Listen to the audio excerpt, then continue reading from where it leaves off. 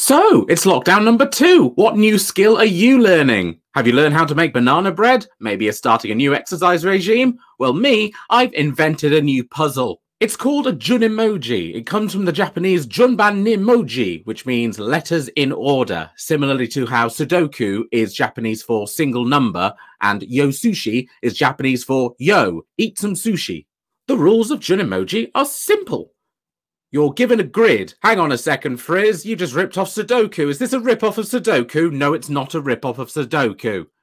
You're given a grid which has been split up into segments. In this case, it's a 9x9 grid which has been split up into 9 3x3 segments. Are you still with me? Is this still manageable for you? Each segment is given a number 1 to 9. That does look like the world's easiest Sudoku. I mean, that's done already. However, you are then given a list of clues. These are 9 lists of letters which correspond to the numbered grids. But these clues make no sense, Frizz. Ovaic, Mikarima, these aren't words.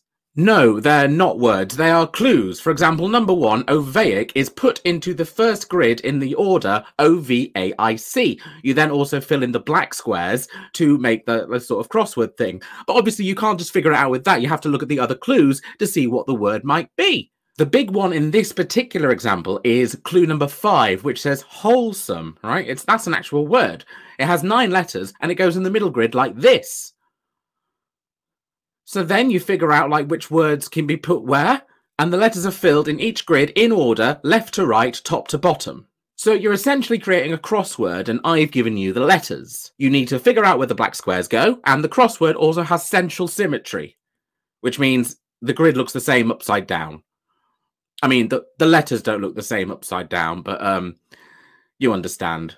Here is a time-lapse of my friend Honor filling out this particular one. See how they've deduced the shape of the crossword by looking at how the symmetry works and what are actually words and what aren't. Look at that! They're done! So why not give it a go if you like puzzles? I've set up a Twitter account called twitter.com/Junimojis. Feel free to direct message me your answers to see if you're right, and just have fun with it. I'm going to try and update it as much as I possibly can. I'm trying to make them sort of topical, like I released one today called Kamala to celebrate Kamala Harris being the new vice president.